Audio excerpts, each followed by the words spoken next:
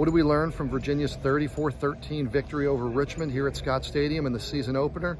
Well, number one, we saw again that fans don't want to stick around after a rain delay. This one was a long one, 2 hours and 18 minutes. But unlike a year ago when they struggled coming out of the locker room against James Madison, Virginia looked sharp, didn't lose any momentum in the locker room. Some of the players said give credit to the barbecue and the food that they brought in to keep them nourished. And they also said they had a better focus. On the field, Anthony Calandria, he answered a lot of questions. He won the starting quarterback job, and the question was he going to be good with the football? Ball security. Well, no turnovers tonight. He was electric as always. He made some dazzling plays, but he also took care of the football, which was really objective number one if you're Virginia. We also saw another important thing for Virginia. They ran the football. Kobe Pace was excellent, running it, catching it out of the backfield, the offensive line, able to get them into some good situations there, moving the ball on the ground. Special teams, which has been a nightmare for 2 seasons here at Virginia.